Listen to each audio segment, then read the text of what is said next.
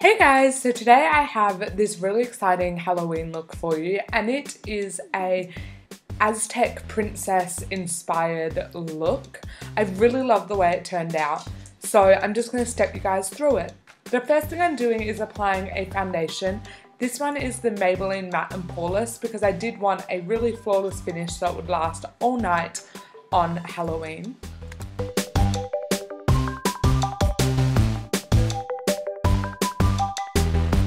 Then like normal, I'm going in with my concealer under my eyes, down my nose, on my forehead and also on my chin. My base is pretty typical for normal face makeup. It's just after that it becomes a more Halloween-y tutorial, I guess you could say.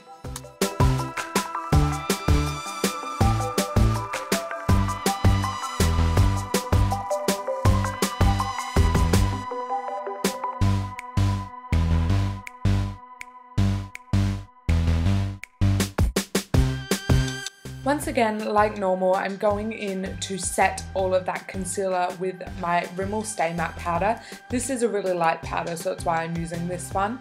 And then I'm setting the rest of my face with my Australis Fresh and Flawless. I'm then going to go in with my brow kit, and I'm just going to fill in my eyebrows like I normally would. So you guys can fill yours in how you typically would.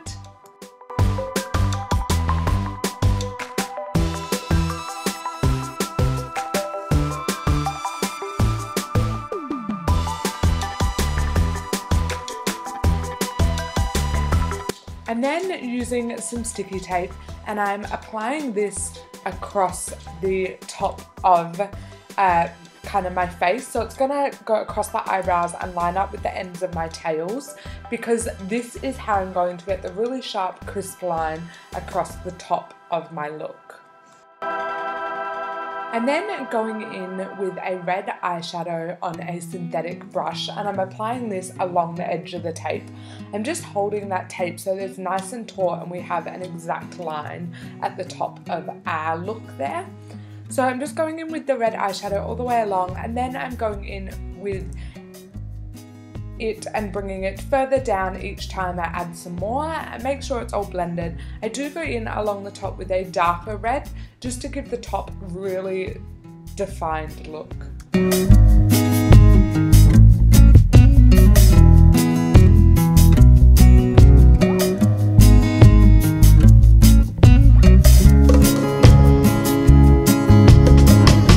Once I have the red looking the way I want, I'm going to add in some orange. So I decided to start my orange at eye level, but it's up to you how far you want to bring it down your face.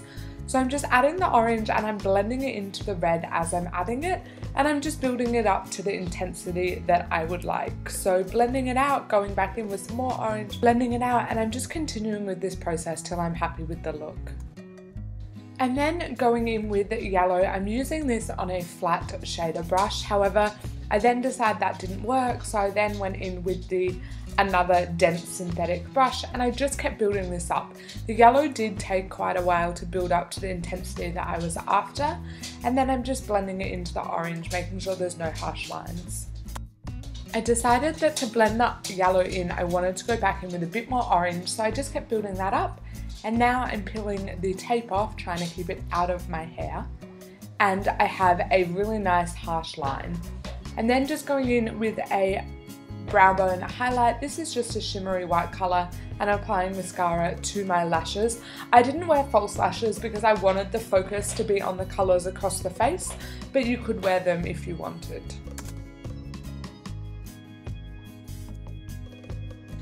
This is definitely my favourite part of the look, and I'm just using a white eye pencil. This is a NYX pencil, and I'm applying dots across my forehead. I'm also applying them or drawing some along the top of my eyebrows, following the look of my eyebrows. I'm drawing a couple of stripes down the side of my face, and then I'm drawing a stripe from my bottom lip down to my chin. So you can adapt this to however you want.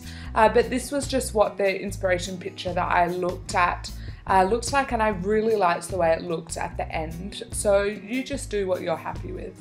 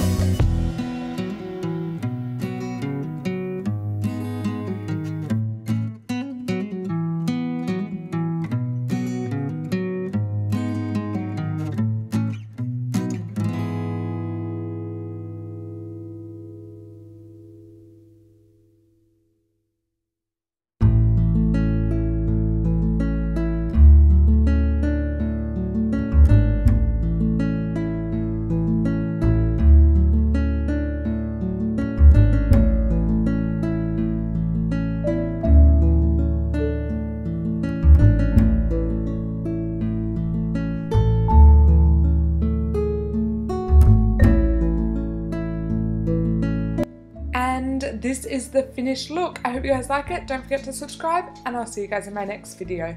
Bye!